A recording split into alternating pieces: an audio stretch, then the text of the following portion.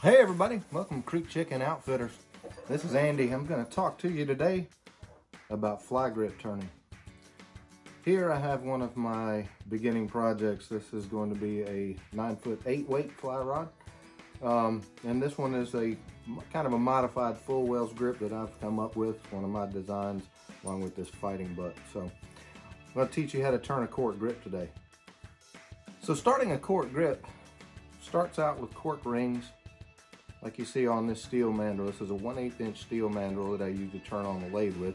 So you have your cork rings, and they come in plain, many different types of burl styles, colors, widths, you name it. If you get out there and research, there are tons and tons of options.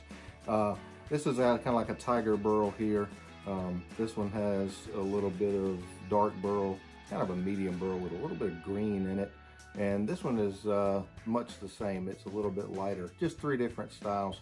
But then what we do is we place our cork rings right here on the mandrel, and then we would take, I use wood glue or either clear Gorilla Glue depending on what I want to do.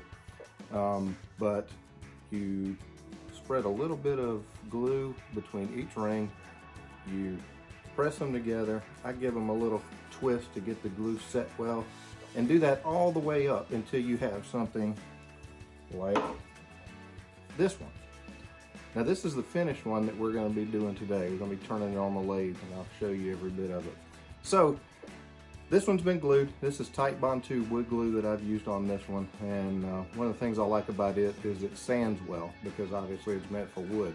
The Gorilla Glues and some of the other ones that are a little more flexible maybe tend to gum up sandpaper a little bit. So, but anyway, we'll get into it. Let me set up the lathe. Be right back with you. All right, guys, we're back at the lathe, and I've got my mandrel set up here with my cork blank. So what we're going to be doing today is we're going to be turning a 7-inch half Wells grip. So it's more of the, I would say, 5-weight and below style for a lot of rods. This one's not going to have a fighting butt, but so I wanted to show you guys just the principle on which I turn these. And so we'll get started. What we're going to start with is just our typical 80 grit sandpaper right here. And we're going to rough it out and do a little bit of shaping with this. We're going to take it down quite a ways.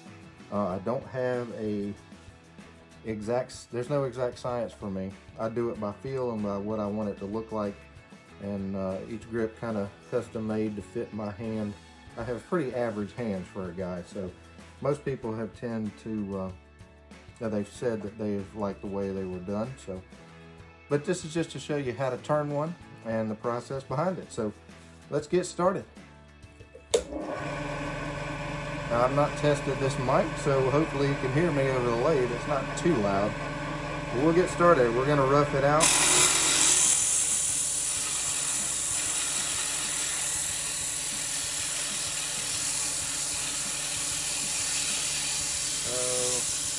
One of the things with turning cork is it gets really dusty. So you want to wear a mask. I am wearing a dust mask. As you can see, do that where you can see it actually moving out.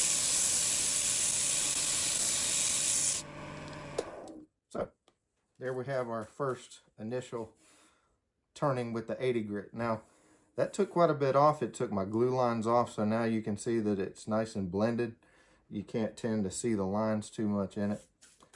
And we're just going to go from there. Not sure if you guys could hear me for the noise of the lathe. So anyway, onward.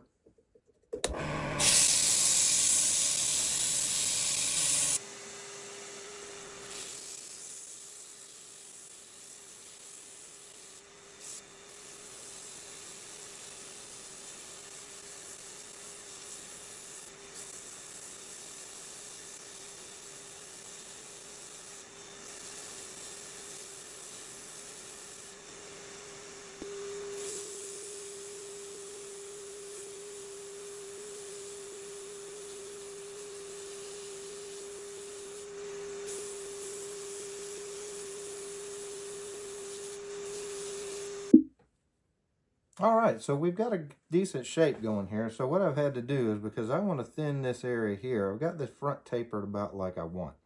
So I want to come down and take out some of the center here and just contour this a little thinner right here in this palm, in the heel of your hand. See, that just, well, that feels pretty good anyway. But I do want to take it down just a little bit. So I've had to narrow up my sandpaper.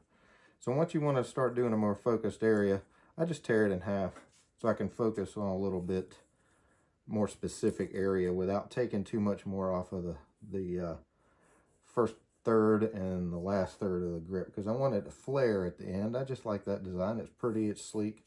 But see, we're still using our 80 grit, so we're hogging off a bunch of material here. So, all right, let's continue on.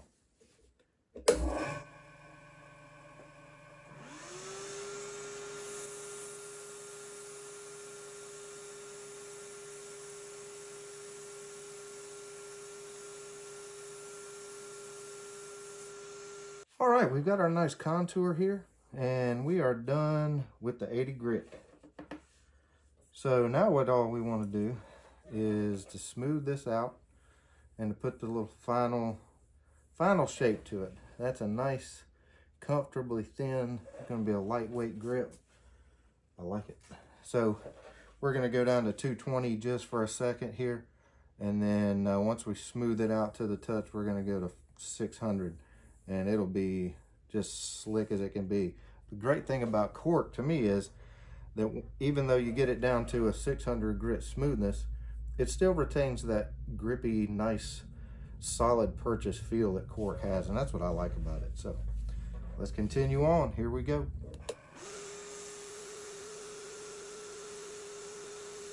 All right, now we've got it down to that 400.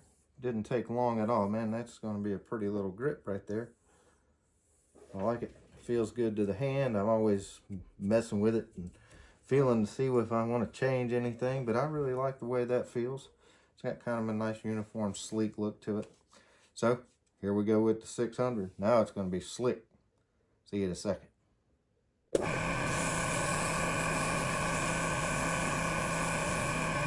Woo-wee!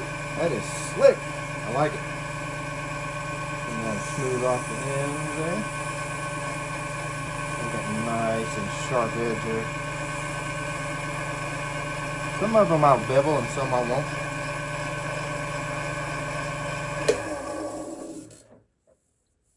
And still a few little rough edges on it, so we're going to keep going with that 600. See you in a sec. All right, now that the grip is pretty much done, that is slick and pretty, I'm going to take a clean rag here, and I'm just going to basically dust it.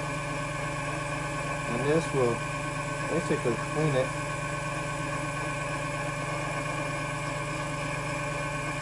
So that when I apply the finish to the grip, it'll be that much prettier. I don't have to let your rag get wrapped up in the lathe. If it does, let go.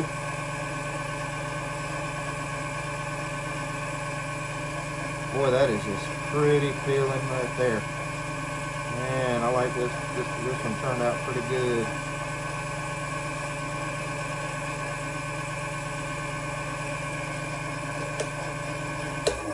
Anyway, there you have it. Oh yeah, look how clear and pretty that is. So be right back and I'll show you how I finish it. All right, guys, it's finish time. So this is what I use. Good old Watco butcher block oil. And now that it's all shaken up, we'll get after it. So we've got our butcher block oil all shaken up good. We're going to turn the lathe back on. Going to dab us a little bit of finish here. And here we go. Look at that. Boy, boy, boy. It's going to be a pretty grip, guys. And now this cork soaks up finish like crazy. So don't be afraid to use it, because I'll end up putting several coats of it on. You see it darken it up a little bit. Now it does dry and it does lighten up, and especially after we buff it in, it'll be beautiful.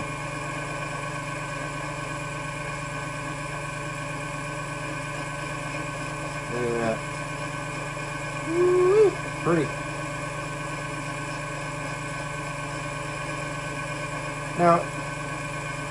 My lathe is a belt-driven lathe, so in order to change the speeds, this one's not a variable, which would be nice, but I can't knock my lathe. I like it a lot. It allows me to do what I do here. And I think custom grit making is just another thing you can do to your rods that add that special, you know, that this extra little bit of craftsmanship that goes into it